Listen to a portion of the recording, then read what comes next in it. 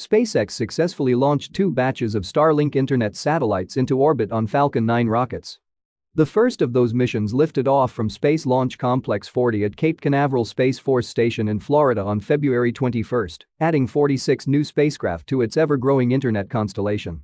This mission, Starlink Group 48, marked SpaceX's 7th launch of 2022, averaging a launch every 7.2 days so far, keeping the company on pace for 52 launches this year. The rocket's first stage completed its 11th flight, landing on a drone ship stationed in the Atlantic Ocean a few hundred kilometers off the Florida coast. It was the 100th Falcon 9 rocket landing for SpaceX and its 107th landing overall, including touchdowns by Falcon Heavy boosters. Monday's launch was the first launch since a February 3 mission that placed 49 Starlink satellites into orbit.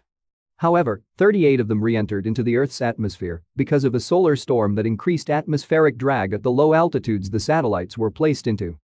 Learning from the anomaly that happened on its previous mission, SpaceX adopted a different approach to Monday's mission. The previous launch deployed the satellites after a single burn of the upper stage, placing the satellites into orbit with a perigee of 210 kilometers. This flight conducted a second burn to put the satellites into a near-circular orbit at an altitude of about 330 kilometers.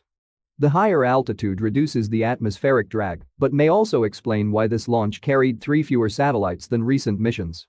The onboard ion propulsion system on the satellites is expected to raise their altitudes to about 540 kilometers over the coming weeks and months. The second launch of the week took place on February 25. A Falcon 9 rocket lifted off from Vandenberg Space Force Base in California on Friday, carrying 50 Starlink satellites into a polar orbit. The B-1063 booster used for this mission has flown 3 previous missions, including the Sentinel-6 Michael Freilich and DART missions. SpaceX has launched more than 2,000 Starlink satellites to date, and many more are slated to go up. The next SpaceX Starlink mission, Group 49, is set to launch from Kennedy Space Center Launch Complex 39A on Thursday, March 3. Rocket Lab announced on Wednesday the completion of its second orbital launch pad at Launch Complex 1 in New Zealand. Hello and welcome to Launch Complex 1 in the beautiful Mahia Peninsula in New Zealand, the only private orbital launch site in the entire world. So just behind me here is our newest addition, Pad B. The new pad, Launch Complex 1B, is Rocket Lab's third for the company's Electron launch vehicle and joins the existing Pad A at Launch Complex 1 and another launch pad at Rocket Lab Launch Complex 2 in Virginia, USA. Alongside Pad A, the new addition will double Electron's launch capability and eliminate pad recycle time, ensuring a launch pad is always available for a rapid response mission. Moreover, when paired with Rocket Lab's North American launch site, the company can support a total of 132 launch opportunities a year. More than 50 local construction workers and contractors were involved in the development of Launch Complex 1B, which includes a 66-ton launch platform and a 7.6-ton strongback customized to the Electron launch vehicle. Launch Pad B shares infrastructure with Pad A, including 3 satellite cleanrooms, a launch vehicle assembly hangar, and administrative offices. Rocket Lab plans to conduct the first launch from Launch Complex 1B next week. The mission, dubbed the Owl's Night Continues, will carry the first of 3 dedicated missions for Synspective, a geospatial data collector from Japan. Liftoff is currently scheduled for no earlier than February 28 UTC, and the company will not be attempting to recover Electron for this mission.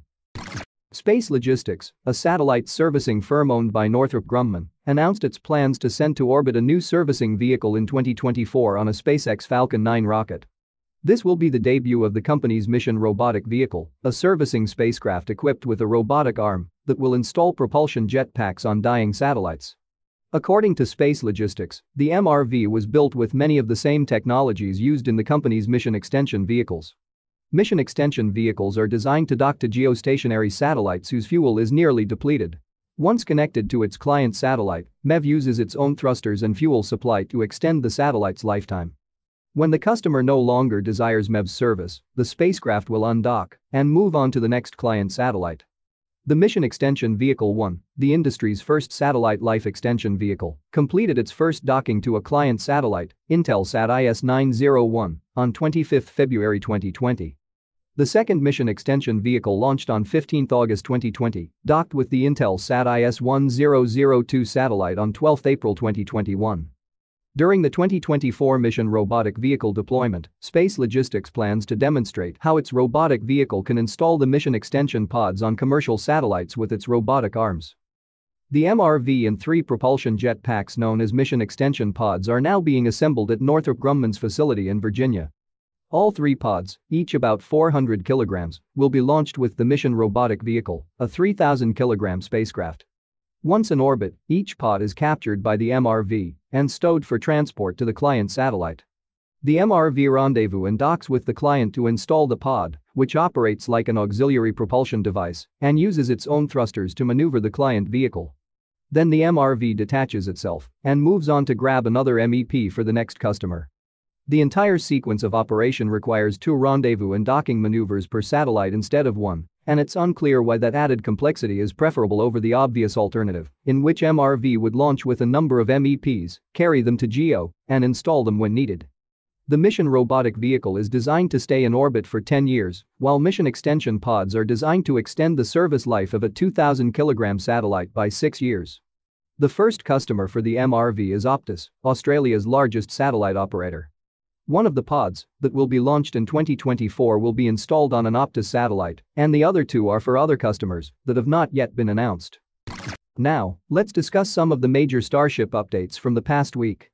SpaceX CEO Elon Musk has agreed to send a retired SpaceX Starship prototype to a Texas airport for public display after making an offer for the same. Musk's offer had followed a Twitter user's suggestion for a public rocket garden for fans. He suggested that it may be established on or near Brownsville South Padre Island International Airport, a central location for the Brownsville and South Padre residents near Starbase. The Twitter account for Brownsville South Padre International Airport replied that the prototype would sit best at the airport, and Musk agreed to send one over at this place. The location is ideal for displaying a Starship because a street in front of the airport is named Starship Road. At Starbase, multiple Starship prototypes can be seen on display at a place nicknamed Rocket Garden. Starships currently parked at the Rocket Garden are Starship Serial Number 15, Serial Number 16, and Starship S-22. Starship SN-15 is the first Starship prototype to fly to a moderate altitude and survive a soft landing in May 2021. Musk once stated that the historic prototype would be reused on a second flight test, but the ship was never used and has since sat at Starbase's Rocket Garden. Starship SN-16, which is nearly identical to SN-15, was also supposed to fly but never got a single test before being retired to the same garden. Finally, last week, after installing its nose cone and 4 flaps, SpaceX's most recent prototype, Starship 22, was sent to the same graveyard of retired prototypes, strongly implying that it will never be used. Furthermore, Super Heavy Booster 5, which stands nearly 70 meters tall, was sent directly to the garden without even attempting to complete or test the rocket. Its sister booster, Super Heavy Booster 4, which was supposed to support Starship's first orbital launch attempt, will most likely meet its end alongside Booster 5 later this year. Moreover, its companion, Starship 20, may also end up at the Rocket Garden. The ships and boosters cannot stay at the build site indefinitely because they take up space. As a result, SpaceX's ever-growing stock of retired or fully unused Starship and Super Heavy hardware provides the company with numerous options for donating 1 or more prototypes. The South Texas region has seen tourism increase due to SpaceX spaceflight activities.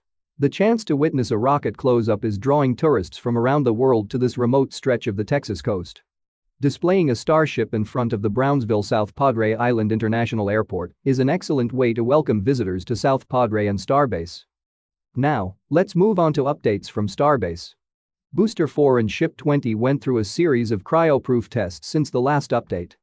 The first of these occurred on February 18, when the booster underwent its 3rd cryo-proof test since December 17. Ship 22 was subjected to its 5th cryo-proof test 4 days later. We can expect more proof tests of ship and booster in the coming days. SpaceX's rocket catching and stacking arm, which was last activated to destack Ship 20 from Booster 4, was actuated again on February 18. This time the arms moved to the top of the integration tower and performed swing tests to verify its operations once again. As detailed in the previous video, because the authorities do not yet approve the vertical tanks initially designed to store methane, SpaceX has already built 2 horizontal tanks to store methane at the Orbital tank farm.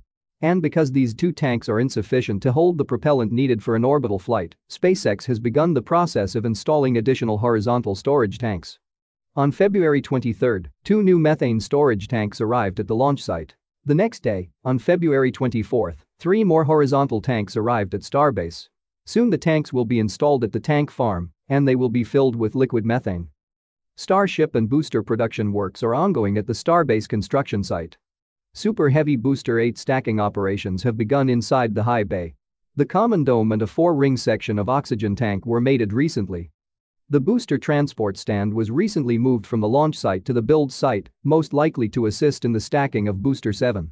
Booster 7 will be complete once the aft dome, oxygen tank, and methane tank sections are joined.